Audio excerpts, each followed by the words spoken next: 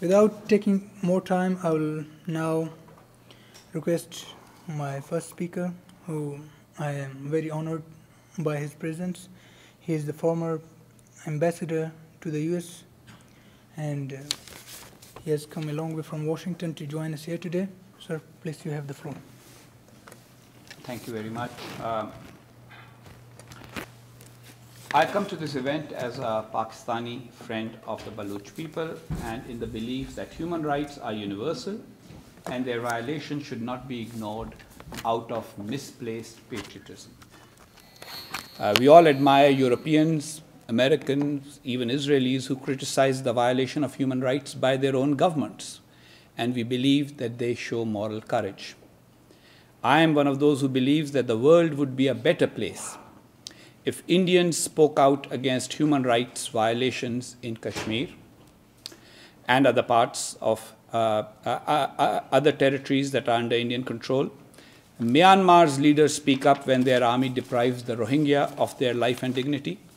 And Pakistanis start recognizing that injustices against the Baloch, Sindhis, Mahajars, and religious minorities must end. I am a Pakistani, and I want to see a civilian, democratic, politically stable, and economically strong Pakistan that guarantees rights to all its component ethnicities and nationalities. A Pakistan that is at peace with itself and its neighbors. It is tragic that in Pakistan, the notion of human rights has been politicized in a manner in which Pakistanis are happy to advocate talks with globally recognized terrorists, such as the Afghan Taliban, and speak out for the Muslims of Kashmir and Myanmar, which of course we should, but take a very intransigent position when it comes to engagement with the leaders and people of Balochistan. These are our people, and we must continue to talk to them and talk of the violations of human rights against them. We should not stay silent over the well-documented atrocities against the Baloch people in Pakistan. I do not support foreign intervention, nor am I an advocate of secession. But I understand the sentiments of the Baloch, some of whom are now completely disillusioned with Pakistan and have started asking for freedom. Instead of using force against the Baloch, it would be best to recognize the sentiments and aspirations of the Baloch people. It is also important to engage in dialogue with them, which is why I am here at the invitation of a major political organization of Balochistan. Last year, Pakistan's Federal Minister for Ports and Shipping, Mir Hasil Bizenjo, acknowledged that, quote, if a referendum were held in Balochistan today, the militants would win, unquote. He added that there will be no referendum, implying that the status quo would prevail through force. The transformation of erstwhile East Pakistan into Bangladesh should be a lesson in the limits of military power in building a nation or keeping a country together. The Baloch and the East Pakistani Bengalis were among the first to disagree with the West Pakistani security establishment and its perception of Pakistan and its vision of Pakistan. Starting from the 1970s, the Baloch have been fighting for more autonomy within Pakistan. Their struggle has been brutally suppressed by the Pakistani state. Unfortunately, some of them have engaged in militancy and have given some justification to the military in its actions. Even now, Balochistan is geographically the largest of Pakistan's 4 provinces, but it is the least developed. According to the latest census, Pakistan's population stands at 207 million, with Balochistan's population at only 12.3 million. Within that population, the number of Baloch has declined as a total percentage than before.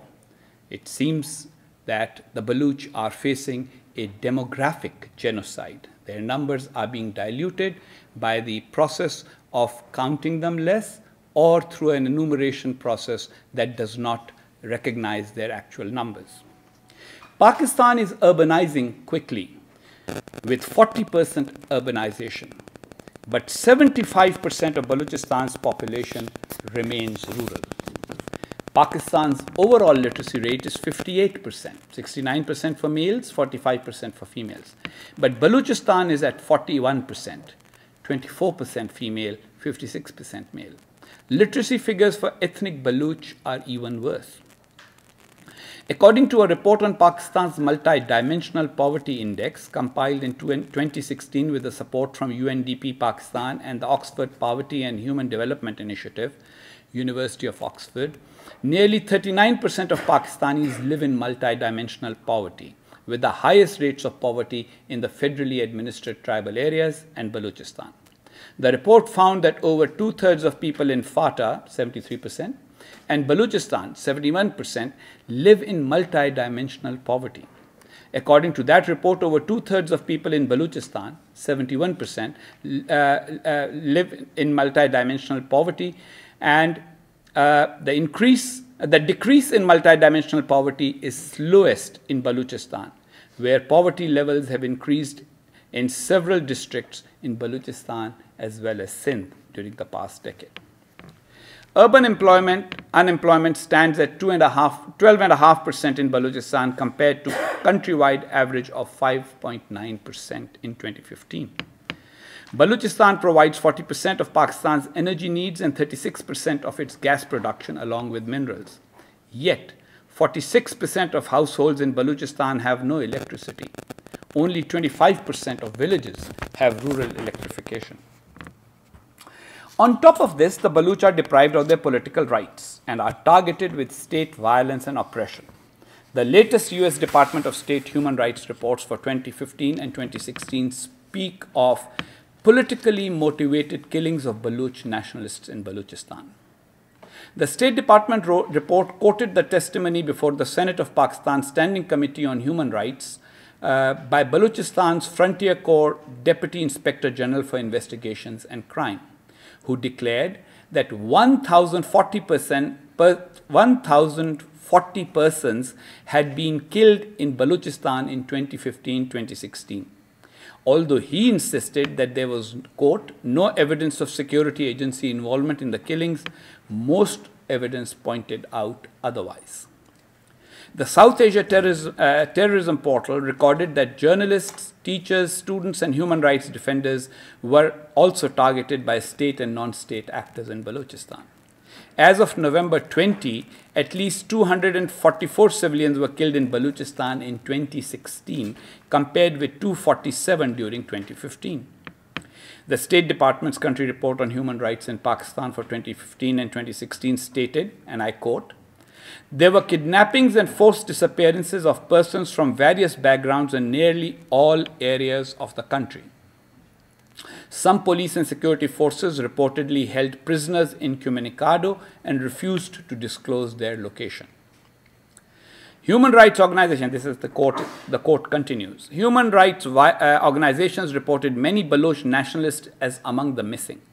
The International Voice for Baloch Missing Persons listed 156 individuals in its online database of missing persons who had been abducted during the year 2015 alone.